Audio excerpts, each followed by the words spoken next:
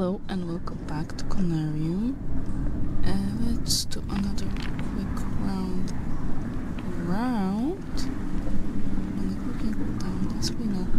Are there any stairs around? I don't think so.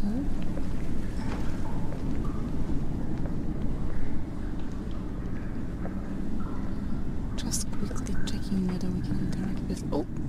Looks like something's missing here. And didn't we pick up some leather or something? These ivy-like plants are blocking the way.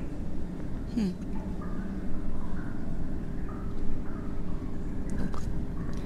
And we have...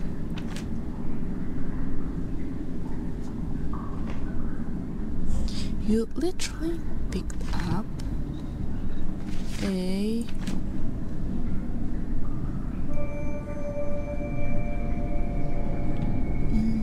that we literally picked up an axe.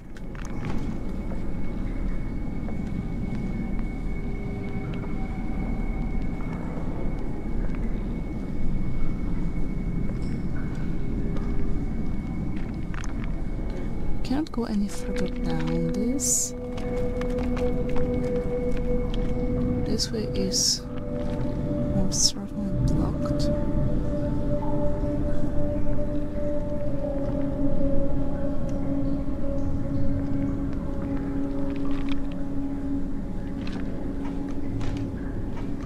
I think the only thing we can do right now is go back upstairs. I don't have any other ideas. Okay. We can go up one more level. Because right now we'll be at the base level and we can go up to the tower. So let's do that.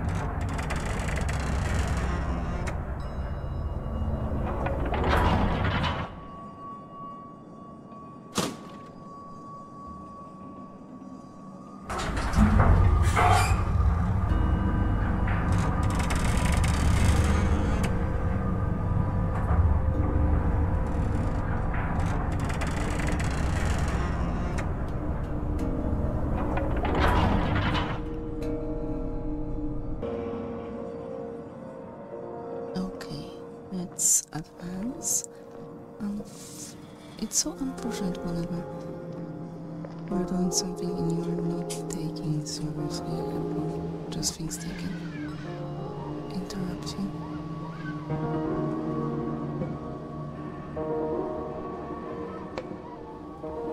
Ornamental metallic object.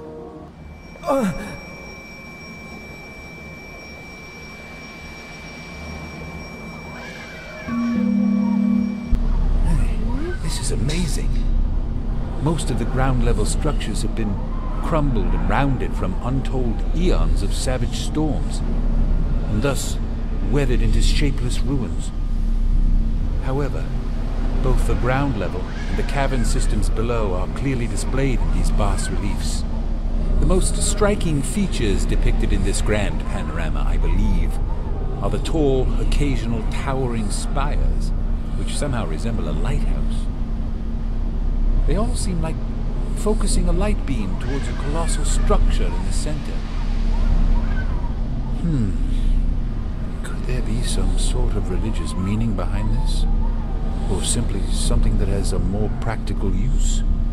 I'm not sure.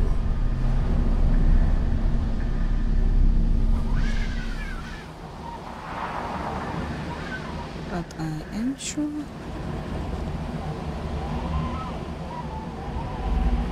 I needed to open a passage.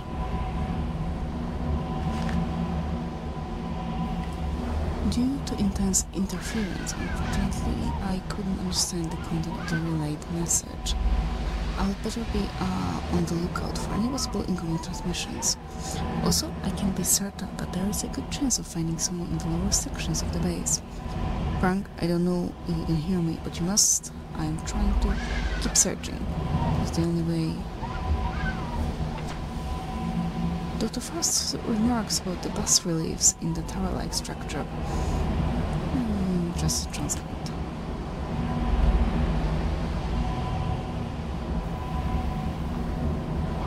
So this is the strong light that can be seen from ground level.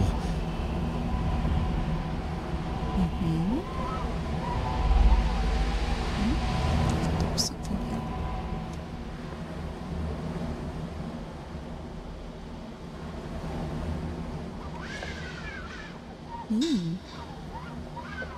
Okay.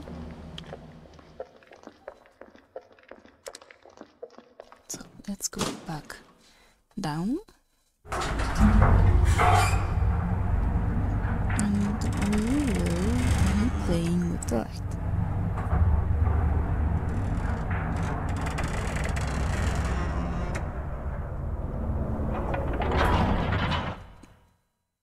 Okay.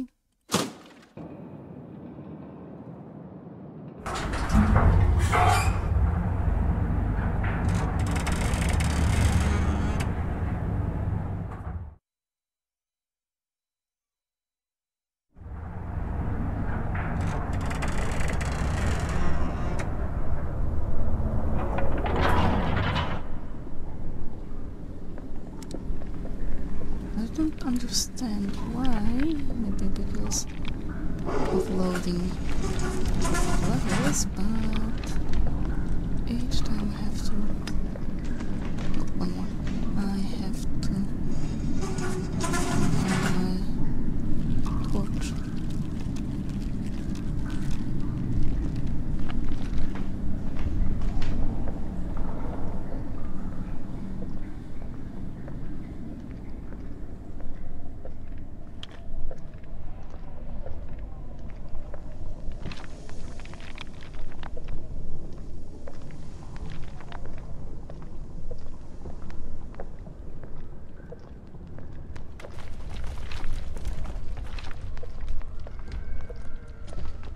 Remember, if you see weird egg-like things in a room filled with fog, turn around and run.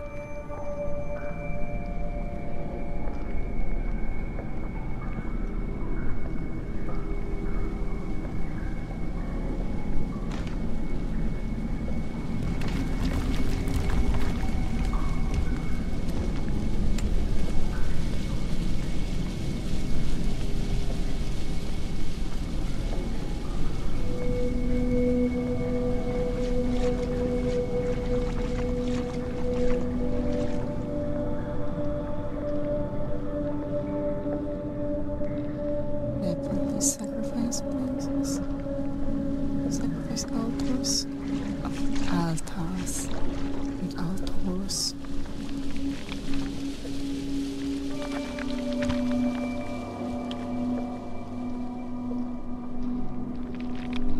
A door? This stonework seems weak. Not weak enough for our axe, I assume.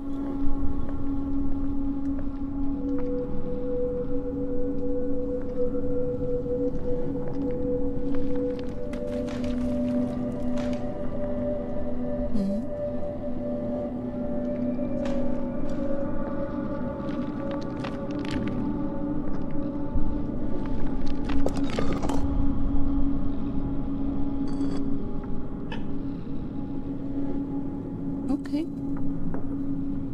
I found 5 pieces of stone with different glitches on them.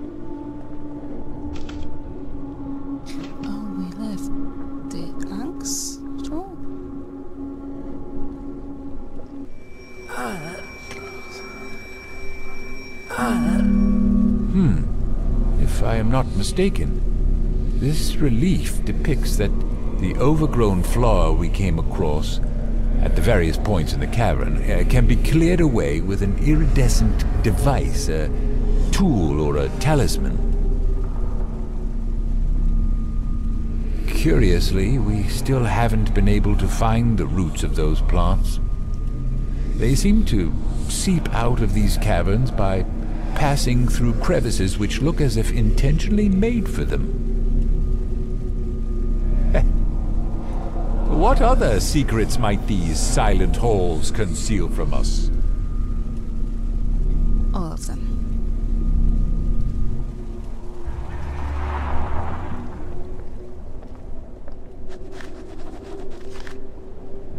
What insane discoveries we've made in a short period of time.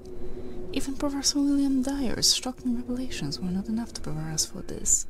For seeing is really believing. But those discoveries have also caused an uproar amongst the crew members, whose assumptions indicate that the fate of this expedition will end in ruin. Some serious mental disorders are the prime focus right now. As a temporary solution, we have prohibited this area to the rest of the members, for it seems most of us are not ready to comprehend such a thing. After surveying the flooded holes ahead with our basic diving equipment, it was concluded that it would be better to divide the exploration team into 2 or more to carry out the exploration more effectively. According to the latest plan, we will send 1 or 2 teams with submarines to see if a route exists for us to continue into the depths of the submerged tunnels, and the rest will explore it on land. Dr. Morgan C. Blake.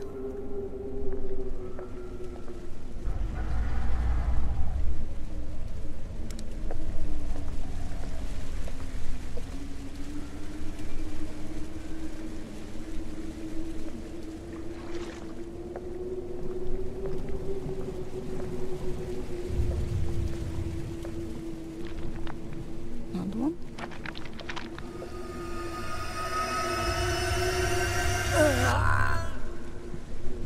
As we planned, my team will continue exploration through this gateway. Other expedition parties can commence when ready.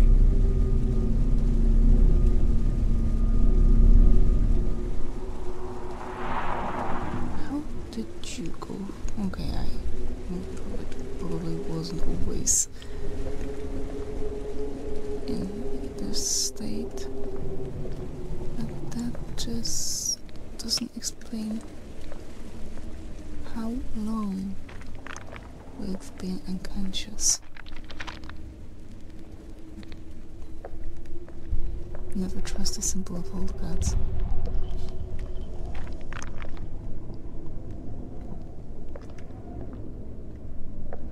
Looks like something's missing here. Probably another crank. Okay, we have those symbols. I don't want to do anything with them just yet. Wouldn't want to summon something by accident.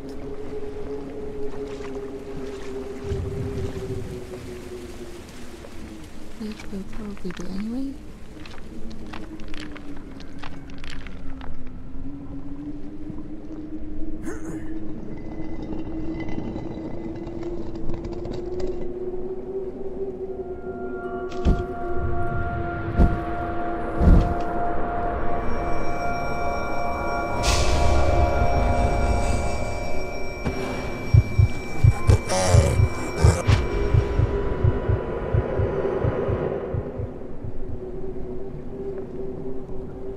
Is this a premonition that what we will encounter?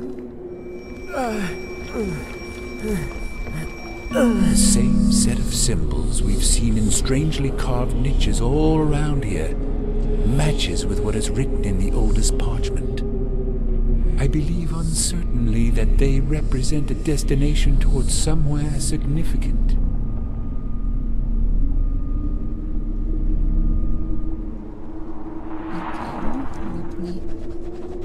Okay, you've copied those glyphs. Great. I've seen a vision near the rock tablet in a place that looked somewhat like an ancient burial ground. There was a diagram consisting of several glyphs carved on the rock's polished surface, and one glyph in particular was mentioned by the silhouette that appeared in the vision. I've copied down the diagram and marked that glyph. Thank you.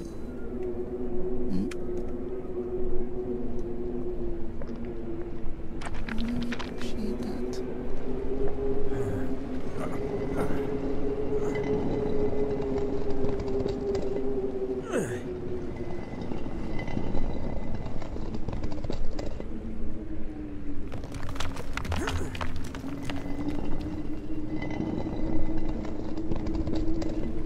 And the symbol of all gods, of course.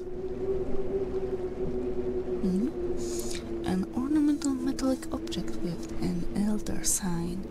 A sign used for protection from powerful entities, carved on one of its faces.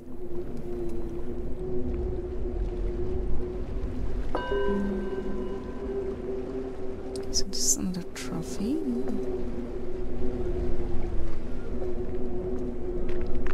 But I assume it won't help us. They never do.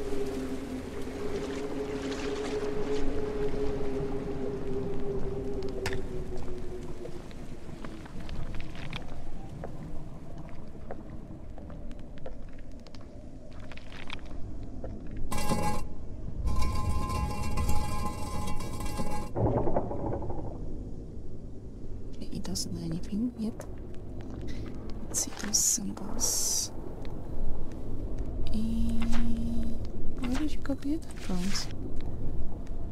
Sun, 3 dots.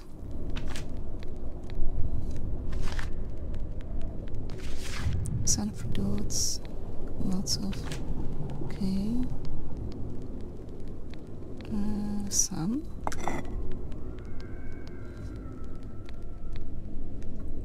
This one goes here. Can I? Luckily they don't go away. Wait, 3 dots down. Okay, and verticals. Okay. 3 dots here. Those 3 here. Those here. Looks like this. I hope so.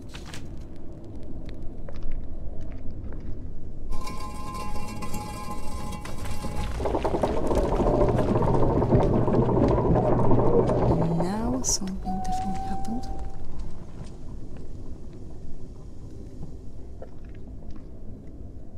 But what exactly? We can't interact with this anymore.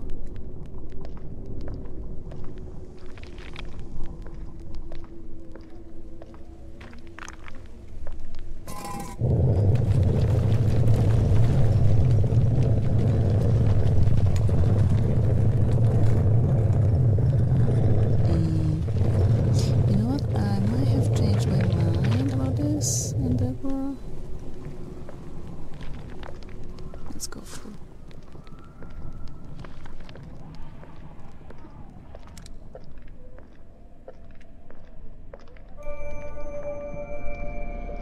Thank you for that autosave, really appreciate it. No, I'm fairly sure something is gonna jump on us. And I'm not quite sure how much walking simulator this game.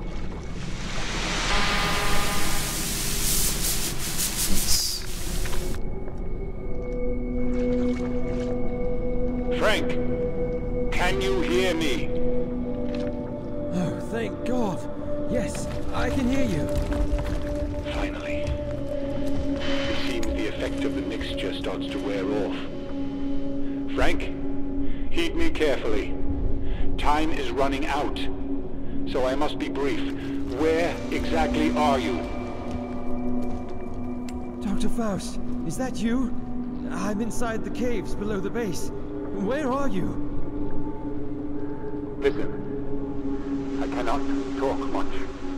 I know that you are having trouble remembering, but you must keep goes. Choose one of the submarines and follow the light.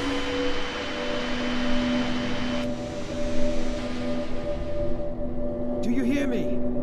Come on, please. Where are you? Damn it! The connection is lost. He said I have to keep going. Why? Where are they? I think they are on the other plane of existence. The small version of the gigantic statue I saw before. It is beautifully carved out of metal I can't identify. Additionally, it looks like it was made true to the minute details of the bigger one.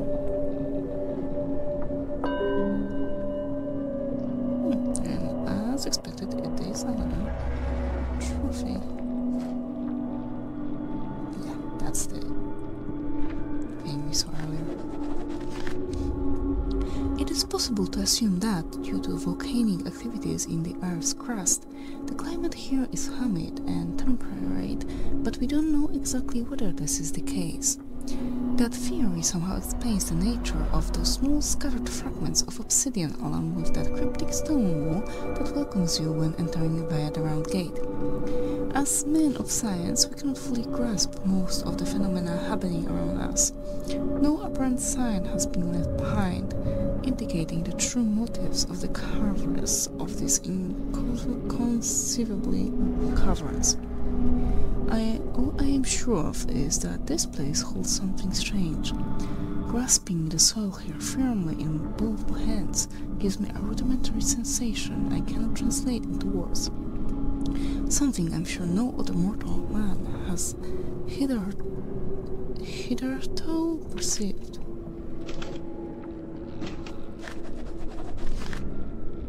Were those maze-like tunnels flooded at some point in time, or were they carved underwater? This was the main topic of debate at the last night's meeting, and what Dr. Faust hinted at on various occasions, cited from a dark leather-bound book, was too frightening, at least for the ones who could understand the underlying links.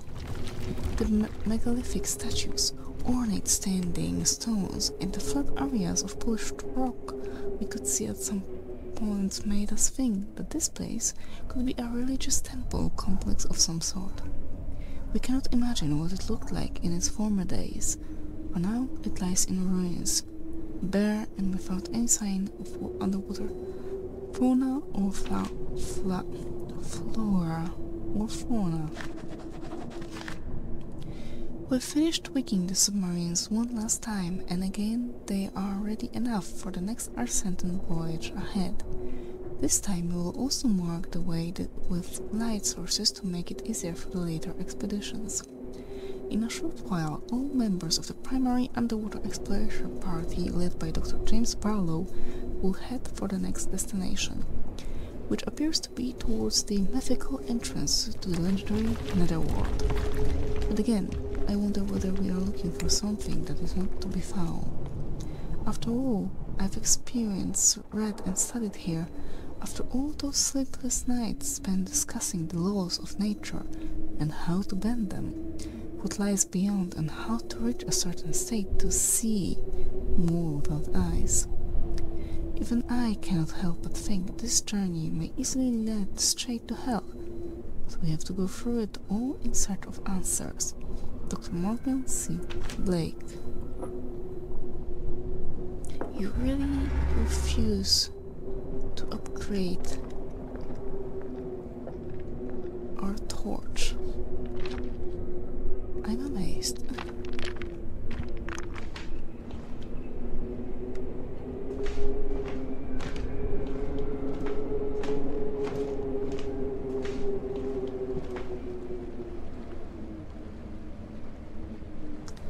Would I now? Wait, give me a minute, because